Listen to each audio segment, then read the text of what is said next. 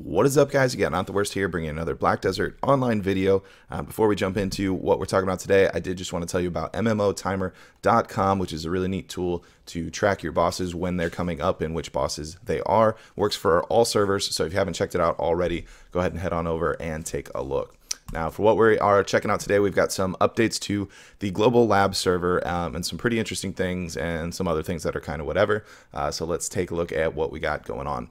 First of all, the Rage Absorption critical hit rate will now stack with other buffs. So an example they're using is Meiwa's General Apricot crit buff will now also stack with the crit rate buff from the Rage Absorption. That also now has always worked with AP, DP, and Evasion.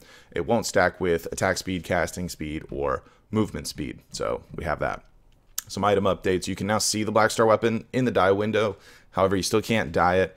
We've added new furniture, Kudum lighting, and Nuver statue, which I have to assume drop off of the bosses, if I'm not mistaken. It doesn't clarify, but that would make sense, so there's that. UI, you can now turn on and off the feature that displays the knowledge rank that you have on a monster. We actually don't have this on our servers just yet anyhow, but there is an update coming, which was in the KR version and also announced on the Global Lab previously, where when you are over a monster, it'll show what knowledge you have on it already, so you don't have to keep going back and forth to your H window. That feature can now be turned off. We got bookmark feature added to adventure logs. You can put a bookmark on any page of your adventure log. You can access it, your adventure log, and then you'll go straight to that bookmarked page. You can only insert one at a time. This will be pretty handy if you're working on a particular quest and you don't like clicking the arrow 3 or 4 or 5 times every time to get back to the page you were looking at previously. So little quality of life. This one I'm pretty excited about since I've been spending a lot of time on the Elton rotation in Hystria lately. History Ruins has been extended. I don't know how much it's going to affect Elton rotation specifically, but it's definitely going to impact main rotation.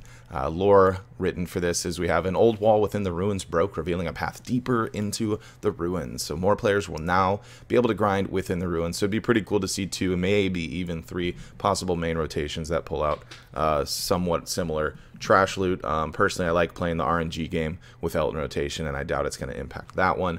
But we'll have to see how it plays out. Pretty exciting nonetheless, and kind of ties in with how they just recently reworked Ackman as well.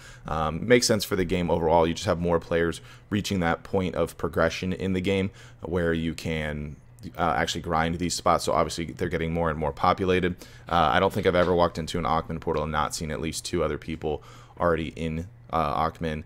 Hystria, not as much. You can find an open server fairly easily, especially on Elton rotation. Main rotation you still can kind of easily, but this will make it even easier for sure.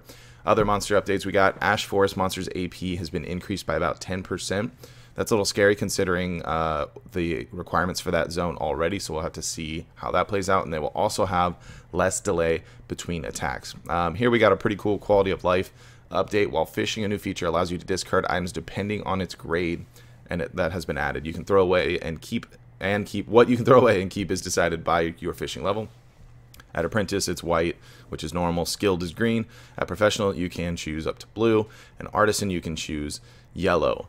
This will be kind of interesting to see. I have to imagine it doesn't count towards Ancient Relics, because obviously if you turned that on to throw away green items, since you wanted to conserve and just catch your blue and yellow fish overnight or something along those lines, green is going to be Ancient Relics, so I'm not entirely sure if it's going to affect that. I would think it doesn't, because if it does, that's a huge oversight and makes it kind of worthless, obviously, since AFK fishing, Ancient Relics are kind of what you're looking for the most part there. So we'll just have to see how that comes out.